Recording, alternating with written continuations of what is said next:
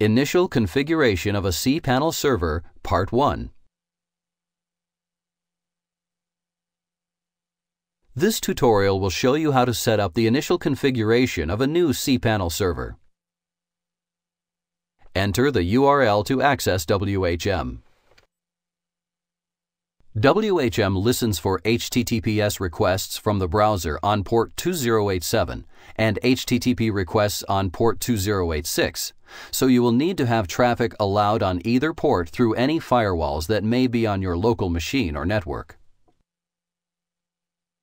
Until DNS is configured for your domain, pointed to the server, and the changes have propagated, you can use the IP address of the server instead of your domain. You can also use the following URLs to access WHM.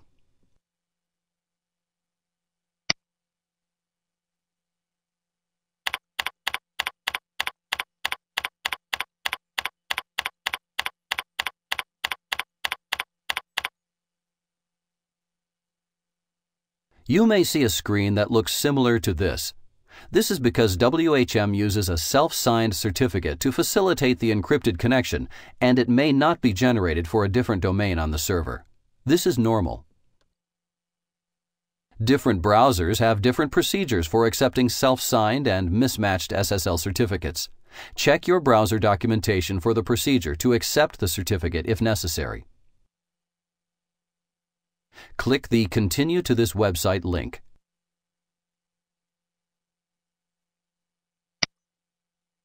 Enter the username. This should be root. Enter the password.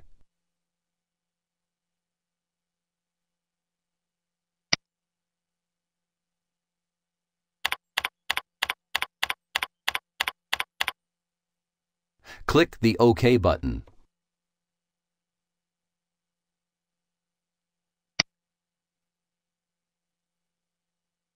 You will likely see this warning when you log in for the first time. We will be addressing this issue later in the tutorial, so we will just close the window for now. Click the Close button.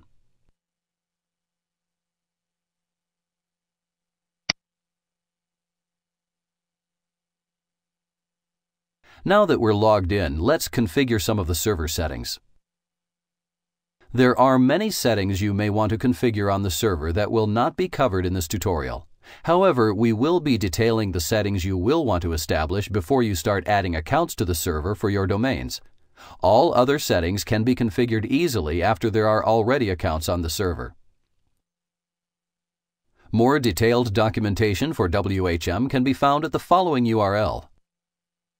Click the Basic cPanel WHM Setup link.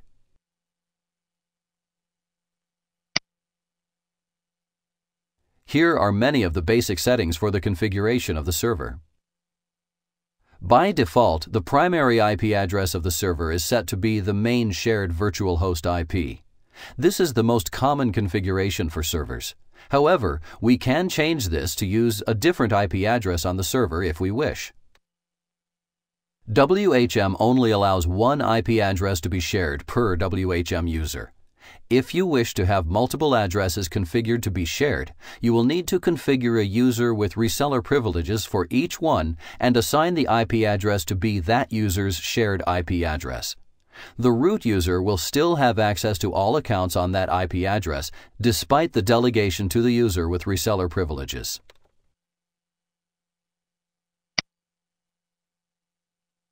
Here we can specify a different contact email address that the server will use to notify us if any issues arise with the server. Email accounts using the primary domain will need to be created in the cPanel for that domain after the account is added.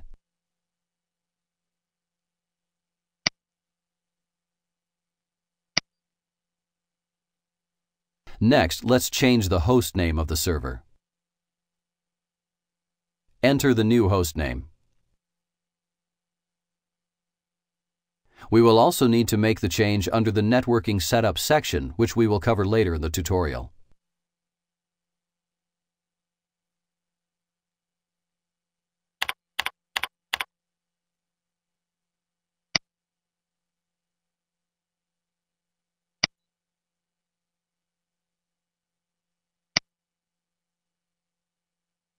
Here we can specify the names that this server will use for the name servers.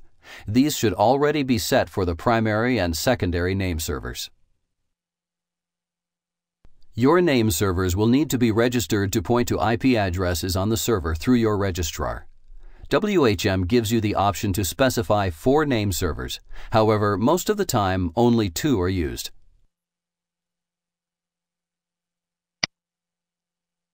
Click the Save button.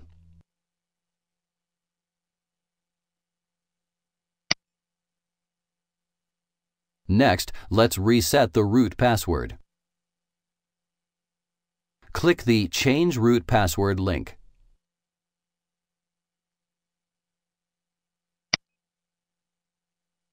Enter the new password.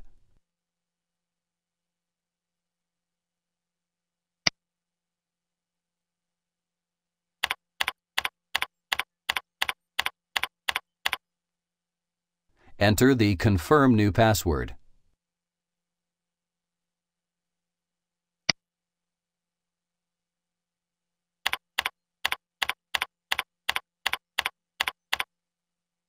Click the Change Password button.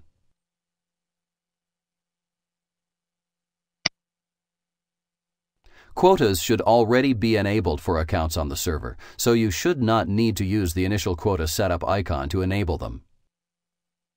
The server should be pre-configured for Central Standard Time, CST. You can use this option to change the time zone for the system time. Click the Tweak Settings link.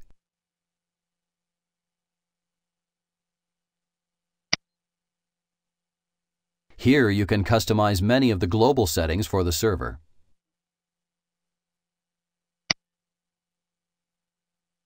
This option will cause the mail sent from non-existent addresses to your domains to be rejected by default by the server. This is generally preferred as it will reduce server load due to attacks from spammers.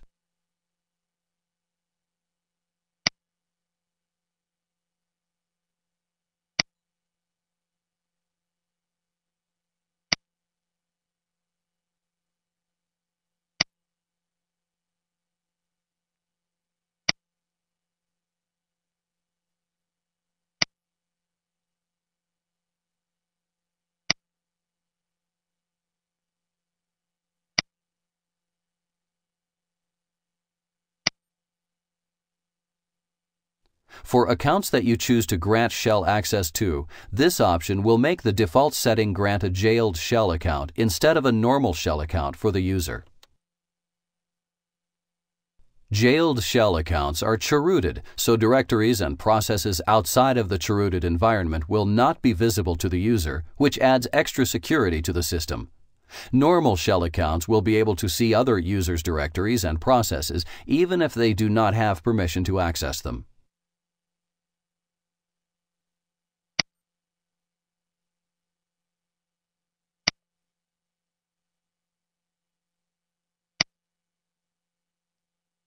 Click the Save button.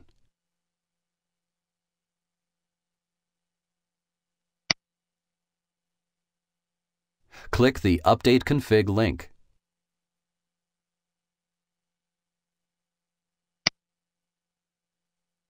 These settings control updates to cPanel and other software packages on the server. By default, they are set to automatically update. There are 4 release trees for updates to cPanel. By default, the system is set to automatically update using the stable tree. The bleeding edge tree can only be updated manually. An explanation of the various trees will be listed at the bottom of the page.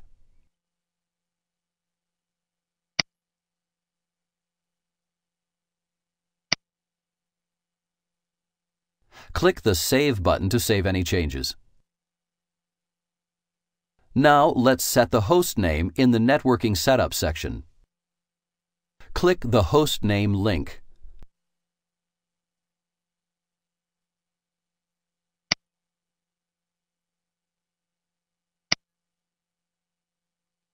Enter the new host name.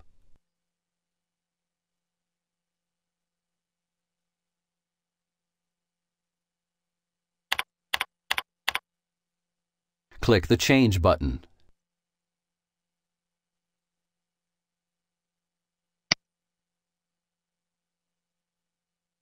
The name server IPs should already be assigned unless you changed the name servers in the basic cPanel WHM setup above and didn't use the option there to assign the IP addresses to the new name servers.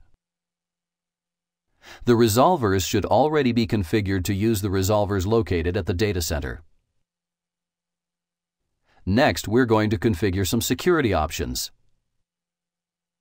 Click the Security Center link.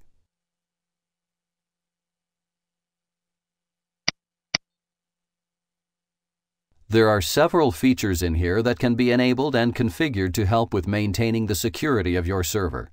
Before we create accounts for users who will be able to reset their own passwords, we're going to set a threshold that will ensure the passwords that they select are secure and not easily hacked. Click the Password Strength Configuration link.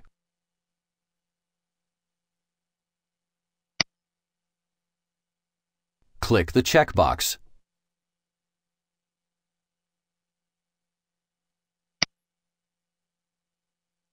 Enter a numeric value from 0 to 100.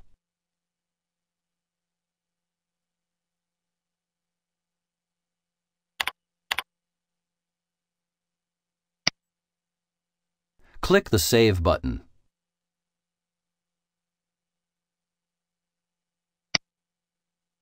Click the Home link.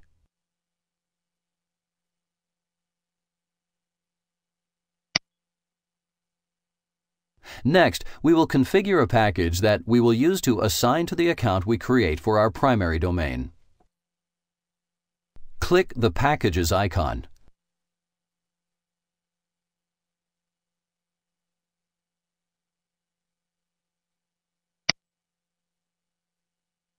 Packages are a preset list of limits and settings that can be applied to the accounts you create. Since this package will be for our primary domain, we will be creating a package without limits that will only be used for the primary domain. Click the Add Packages icon.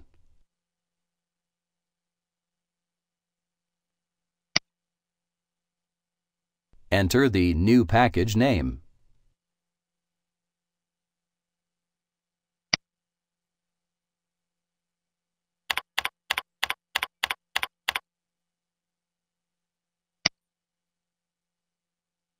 Let's change the settings in the package to allow unlimited parked and add-on domains.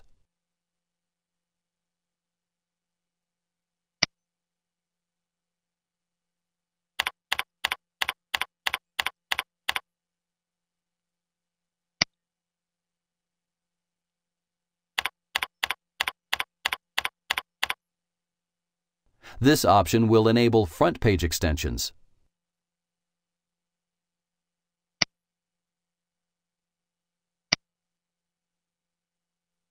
Select the cPanel theme.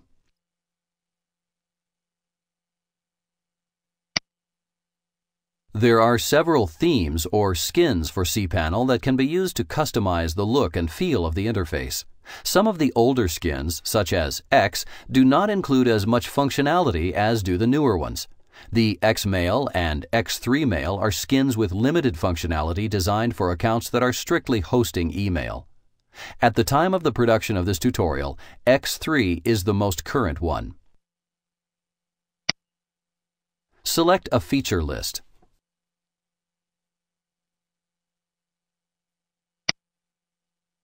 By default, there is already one list of features named Default that can be used. The default list has every option enabled unless you customize it using the Feature Manager icon in the Packages section. You can also add custom lists that can be selected. Click the Add button.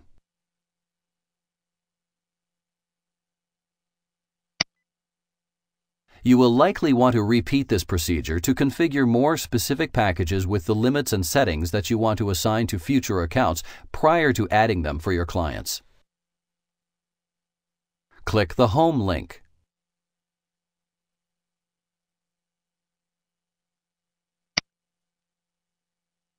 Click the DNS Functions icon.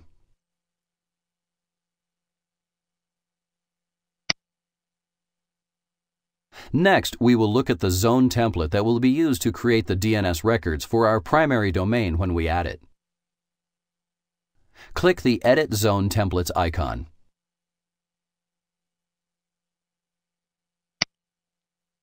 Click the Standard link.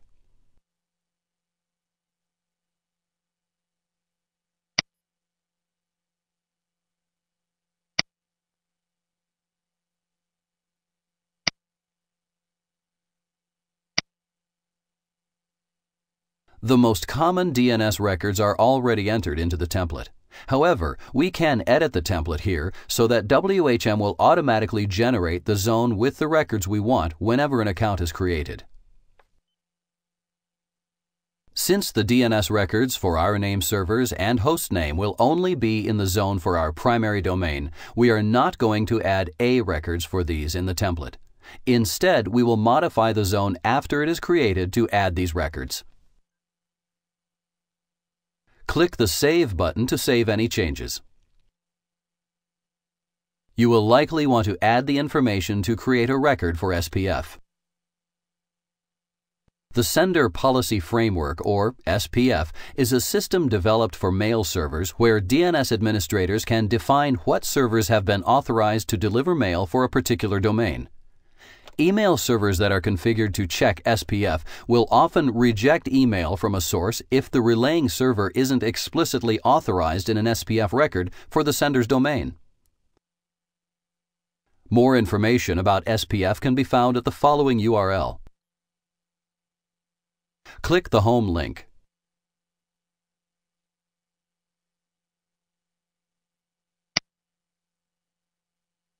That concludes the first part of our tutorial.